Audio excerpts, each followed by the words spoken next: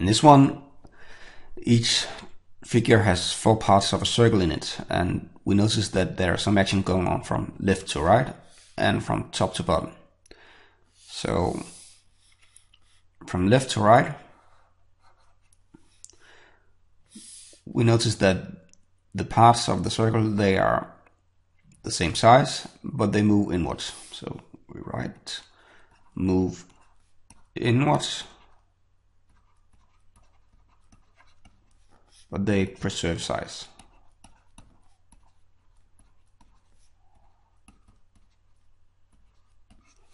While when we go from top to bottom, we notice that the pieces, they stay in the same position, but they get bigger, they enlarge. So they enlarge, but they preserve position.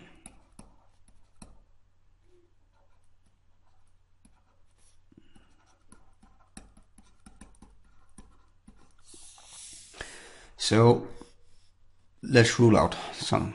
Obviously it's not going to be this one, this one, this one, this one, this one, or we can notice that this H1 is the same as this one, so we can rule this one out as well. So we are left between one of these two, and it's not completely obvious to me which one it is, because they both seem to preserve this rule or obey these rules. But we can take a closer look at the crosses here and the position of the pieces.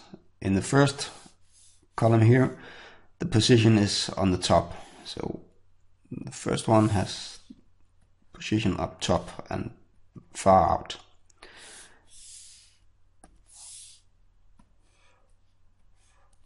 In the next column, the pieces are three quarters up, so they are placed here and here.